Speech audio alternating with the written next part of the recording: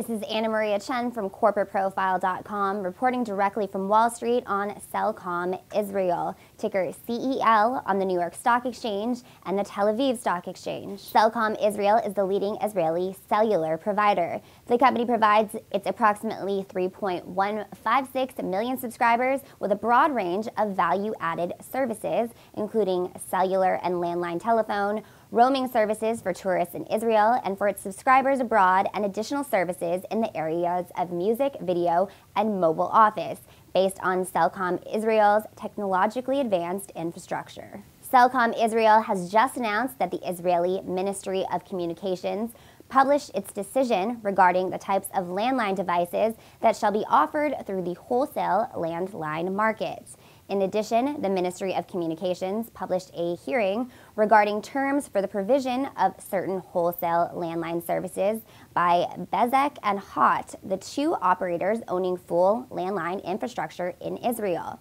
and the maximum prices it intends to set for certain wholesale services that shall be provided by Bezeq.